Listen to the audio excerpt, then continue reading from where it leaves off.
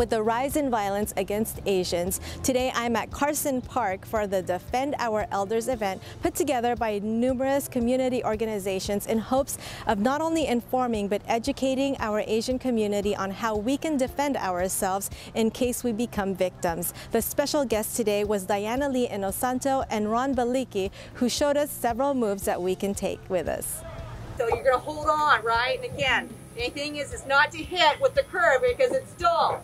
We like this side, right? And all it is two-handed, just like a two-handed sword or like a staff. And just angle 1 or angle 2. That's it. And I'd rather have you guys work on thrusting. That's one of the easiest things you can teach your loved ones right now, if they can walk with a cane or an umbrella. So this is another scenario I've seen out there. I'm sure you guys have seen this with the videos. Where somebody falls, right? Now they're on the ground, right? And they can't get up. And one of the most important things, particularly like in rape prevention classes or rape, the easiest thing you can start teaching loved ones right now is to kick and don't stop. Not high, because what happens? They can grab the foot, right? Which is another thing. I can go into this, but that's a whole thing. The easiest thing right now I can teach you is to just kick. I don't care which way he moves. I'm going to just keep kicking and keeping him off me as much as possible. Boom, boom. Tell your loved ones not to stop. It's the easiest thing until you get up. You know, my manager, Tarek, got a call from Lyle, Mundo, and he was, I guess, the mastermind between, putting this all together. And he's reaching out to several other Filipino celebrities that have a martial background like myself. And we all are hungry to do our part to serve and to be part of the answer and the solution to this. And so I'm really honored that I could be here and channel my martial ancestry and heritage. It's very important to me, and hopefully that can maybe potentially protect somebody out there. Yes, and I know that your hometown, or you grew up in Carson, so it must have been nice to come out here and share all your experience. Yeah, it is. It's surreal coming home, to Carson. I have some very profound memories from my childhood being raised in this community, so it's good to be back. Yeah, and now as a female, and a very petite female as myself, what is the one tip you would teach us? I know you gave us so many, but you would teach us just in case something does happen and we do get assaulted. Well, as I was saying before, every scenario is definitely different, and so the most I can say is awareness. That's the first step, is being aware of 100% of your environment in front of you, to the side of you, and back of you. Yeah. The other thing I could say is not only about awareness, but should something happen where in real time somebody does grab you, I'm a huge advocate of the eye jab.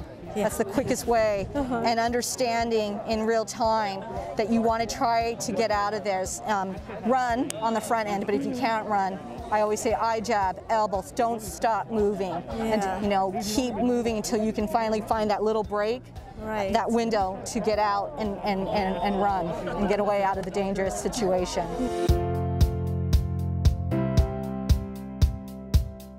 Because of, obviously, like I mentioned earlier, all the anti-Asian violence that's happening all across the country, I think there's a point where, we just need to put actions towards words. So, that's why I think it was important for us to start mobilizing and getting the community together just to start educating ourselves on just basic self-defense techniques. Right. So, I just had to ask some of my celebrity martial arts professionals to kind of help lead the way, and they're more than happy to help lend their time and talent to educate the community. Yeah, you mentioned celebrity martial artists. Today we have Diana Lee Inosanto. How did that come about?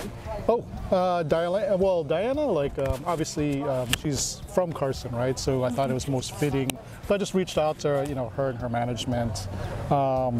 We've worked together in the past, so I thought this was a great opportunity for her to come home, and then on top of that, help educate our community. Yeah, and I hear that this is the first of many. Can you tell us more of all the plans that you have coming up? Oh yeah, so it's actually going to be bi-weekly. The next one's in Cerritos on the 22nd.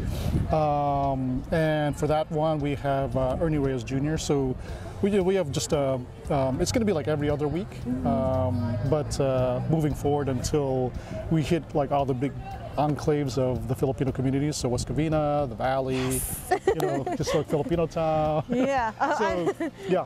It's a wonderful project that you're doing, and thank you so much for seeing the need and actually doing something about it. Oh. Like you said, this, instead of just talking about it, you're actually bringing people in and giving them tools, hopefully, that they can take just in case they become a victim. Yeah, so for thank sure. you. Oh yeah, no worries, no worries. And for more information on the upcoming events, where can we go? Oh, they can just go to like Instagram, which is at Defend Our Elders, and then actually just follow us, throughout like other social media platforms like Facebook. Of course, we are very interested and we are very honored to be part of this event because we identify, of course, with the sentiments being felt by our Filipino-American community here and also by the Asia Pacific Islander community. We stand in solidarity with you in addressing this problem of hate against communities of color in the United States. Yes, well, I know that you just took office, yes. And you've just hit the ground running. Yes. What are some of the goals that you have? Okay, when I came in as the new Consul General, I noticed that the main issue here for the Filipino-American community is the way consular services are being delivered. They want it to be more efficient and effective. So what I did in my first few days in office is to order that we increase the number of appointment slots so that more Filipino Americans can apply on any given day, and I also allowed walk-in applicants for several services. Good. And we are also increasing the number of our consular mobile outreach programs outside of Los Angeles, and we will also be expanding our Saturday consular services. Wow. So these are initial steps that we're taking, and we hope that even though these are just small measures, it would tremendously improve the way we are delivering basic consular services to our clients in Los Angeles and neighboring areas.